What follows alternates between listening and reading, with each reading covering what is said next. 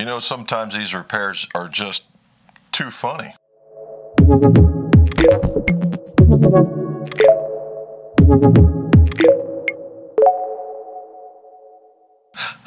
Welcome back to the golf shop. Jim McCleary, most award certified club maker, club fitter. If you would, swing and hit that bell down at the bottom. That way you get more of these videos when they drop. And if you would, check out my other social platforms, Instagram, Twitter, and Facebook at McGolf Custom Clubs or IA McGolf. That way you get to see more of what's going on in the shop. So we really have I said it was funny, but it's funny to me, but it's not going to be funny to anybody else. In that Ping, in their ISI territory, came up with the i3 as well. And they had a special ferrule that went into them. And the ferrule was extraordinarily different than anything else that was out there. It looked a little something like that.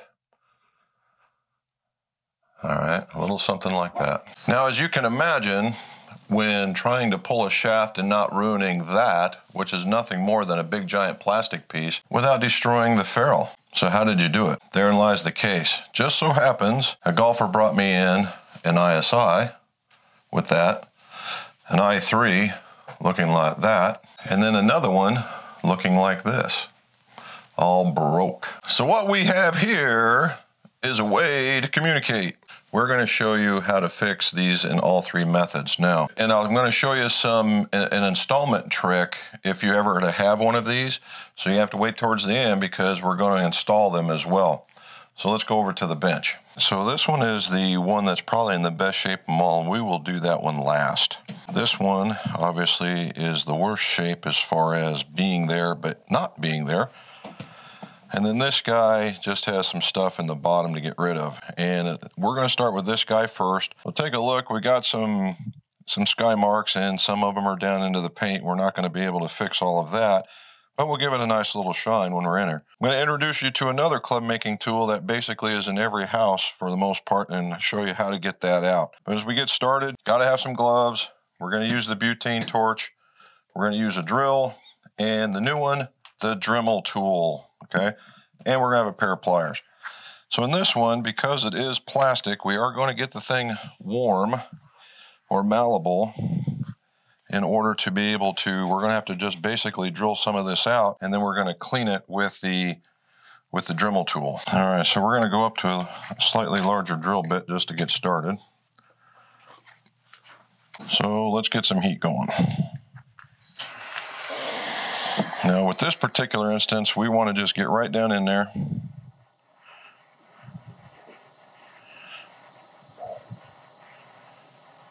So just boiling in there. And then to let it loosen it up down in the outside.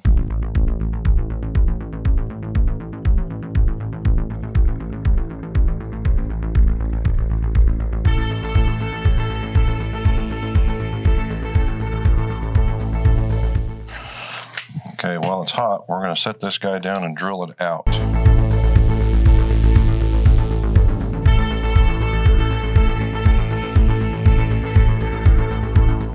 See, the bottom of it came basically out, but all that stuff in there is nothing more than junk to get in the way, and that's the part we got to clean out. Hence the Dremel tool. And we turn this guy on. We don't go all the way, and we don't go. As you can see why.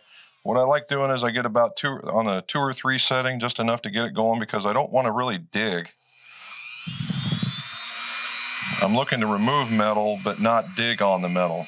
So I'm going to get in there like this.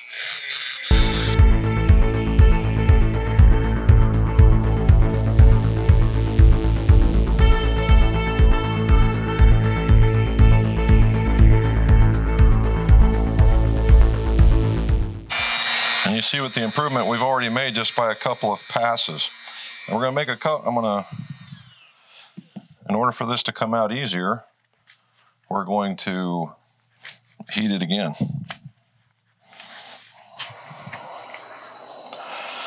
And all this is basically glue that I'm just trying to remove and some residual. And I can't get real close because it takes the air away.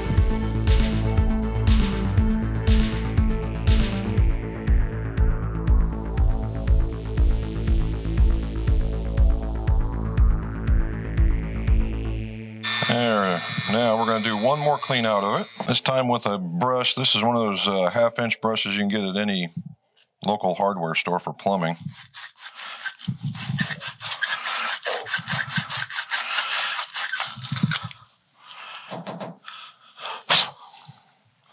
We're getting closer. It's almost cleaned out. Now I'm going to employ the brush on the drill.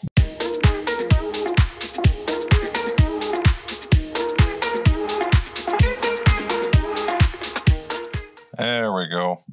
Now if you look in there, back in the corners, there's a little something something, and that's the big trick down in this area here. See back, I don't know if you can see back in there or not. There you go, right down in here. That's where a lot of the problems lie when you got to put in the ferrule. So we got to concentrate in there just a little bit more.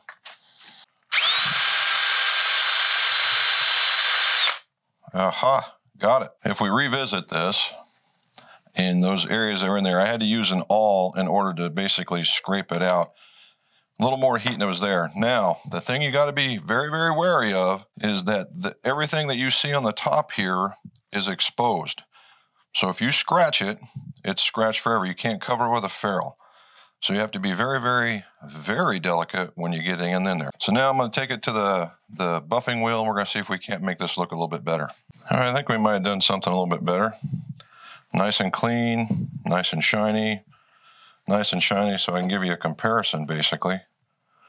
Start with that, and then the bottom looks like that.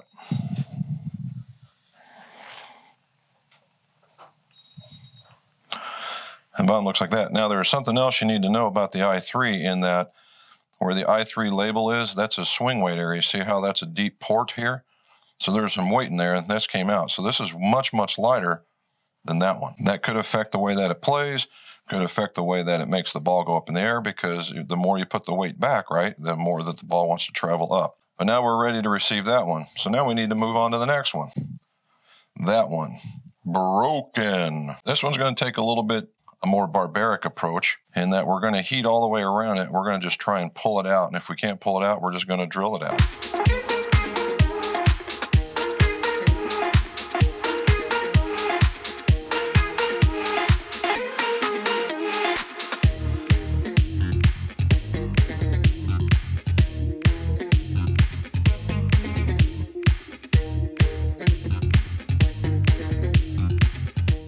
Okay, we did enough. I tried to get a lot of heat put into it, and let's see if I get lucky enough. I got to get a little leverage, so I got to pull that guy back towards me.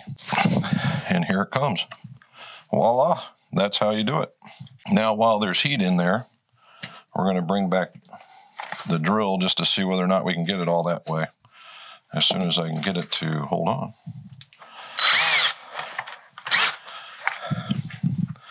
All right, let's get after some of this.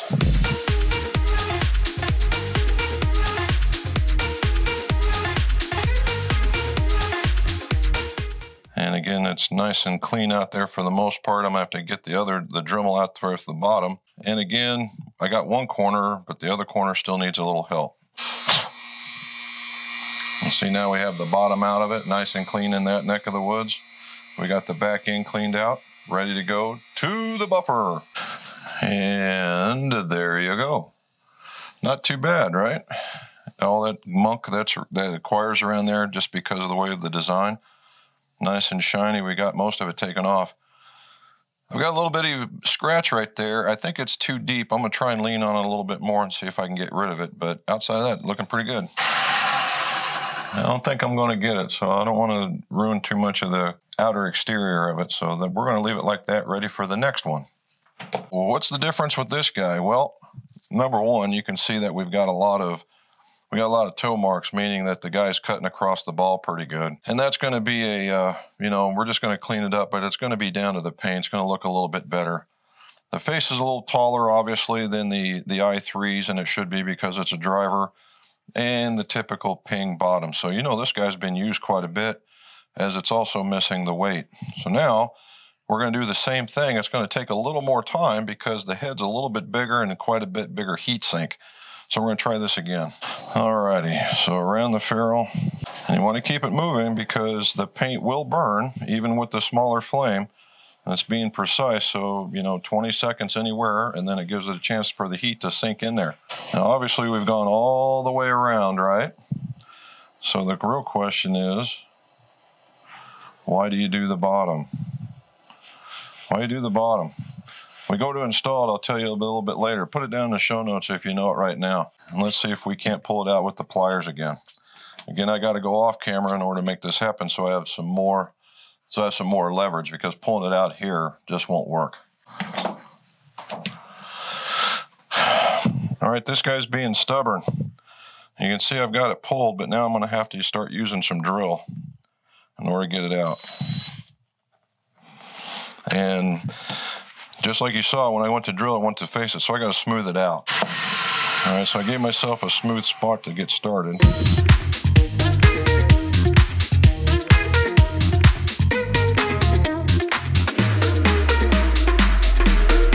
Now you notice how this is all nice and dusty looking, right? That's the shaft, that's not the ferrule. See all the moving stuff, that's the ferrule.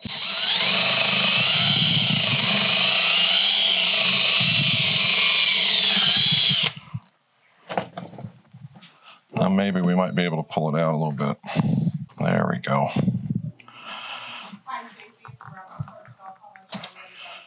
Well now let's put a little bit more heat in there and see if we can't get it clean. All right, let's pull this guy with the pliers. This is the tricky part because you don't want to be touching the paint, so maybe you get it off in pieces. You start from the inside and pull towards the hole. Maybe we'll go a little more delicate.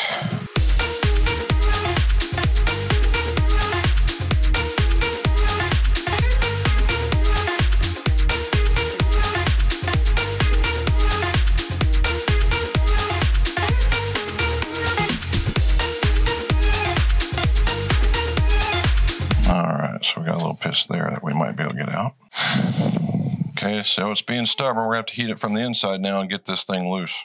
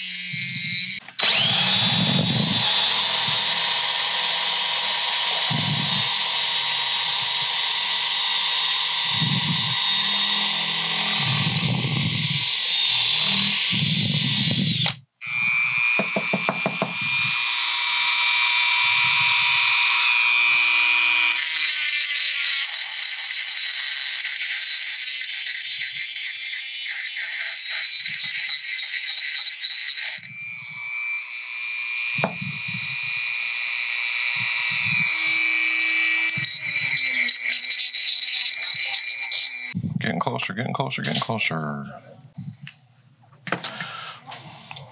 Alrighty, it looks like I got it all out of there. Oh, there's some lines in there, you see, but that's part of the hosel area.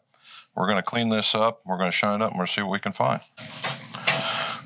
Alrighty, how about that? Got that.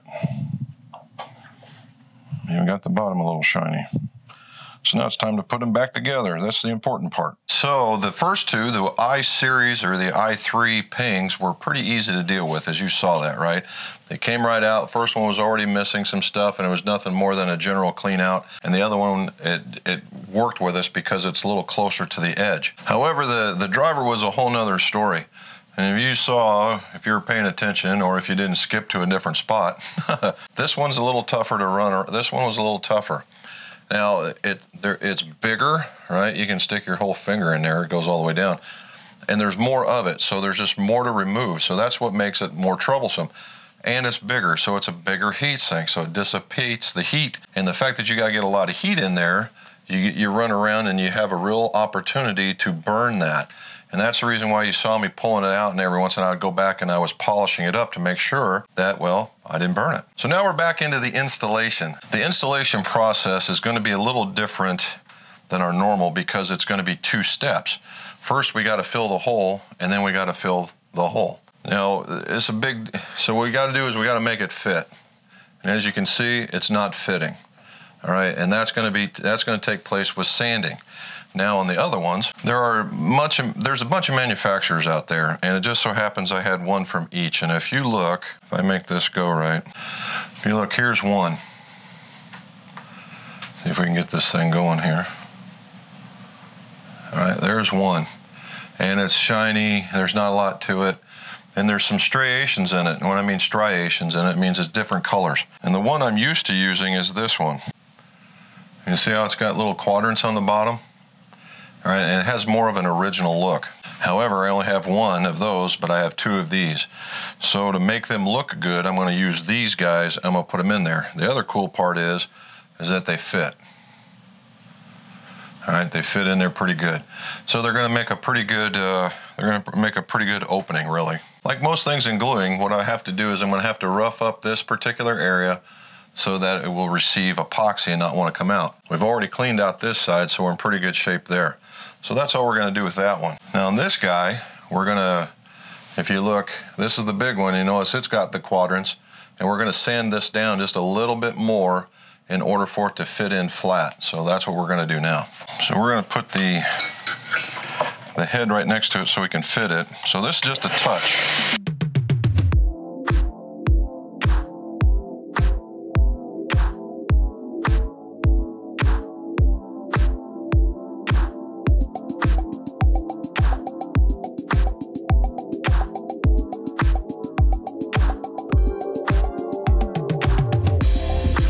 After 3 or 4 pounds, I went from making the ferrule look like that to pounding it in to looking like that. So it's ready to rock and roll. So kind of a review, you want to just make sure that it sticks up just a little bit, that it doesn't go all the way in because it will be loose at that point. You get the glue on it and you pound it this way onto the, can you use a little rubber hammer or a little small plastic hammer? Tap it in there, you just got to make sure you're not getting into that. Or you can pound it into the ground. Now they're in there really, really tight, and we got to let it glue. Now, this is a 2-day repair because now you have to shaft it, right? But you can't do anything until this particular glue dries if you're doing it correctly. So we'll run something in there to rough it up on the inside and just glue in shafts like regular. You know, I'm going to show you some pictures when it's all said and done, when it's all put together. You know, I was getting ready to end the video with, hey, I'm going to show you some pictures or whatever, something like that. And you know what? I went back on some other videos and it's okay, but I decided to shoot a little bit more, right? We put the shaft together into the head. So what does that mean? Well, remember we put the adapter in there, and then we got the shaft going into the adapter. 2-day evolution, right? So you have to, you know, rough up the inside here and prep the shaft just like anything else. And then you have to be very, very careful about not letting any of the epoxy getting out of there. You have to really keep wiping it. It's a 1 or 2 or 3 evolution there. And then you get what you see, right? We got to see a nice shiny head that's been buffed out. Of course, there's going to be a few sky marks because it gets right down into the paint. You might be able to cover that up with some Sharpie marker if you just wanted a temporary fix. If not, you're really, really going to be doing the whole paint job. From the side, it doesn't look too bad, except for it's missing its little swing weight port and its label. But it's, again, still not too bad. On the face side, we got it cleaned up. You can see that there's a 2-color setup where it's gold. They had the gold lines or the copper lines and then black lines at the bottom. So that worked out really, really well. It's just coming out really neat. And then the bottom, we got the bottom very, very shiny using the Acra fairway wood shaft. And we're going to do that with the other ones. I'm just still waiting on the shafts to come in, but that was the point of doing the repair. So hopefully you learn a little something. If you have something like this, you feel like you're getting a little bit out of your depth or something, and I'm getting emails about, you know, guys wanting to try, and that's amazing, all right? That's awesome. Just make sure that you take your time, use some good tools, and have some fun, all right? And as always, let's your scores go low.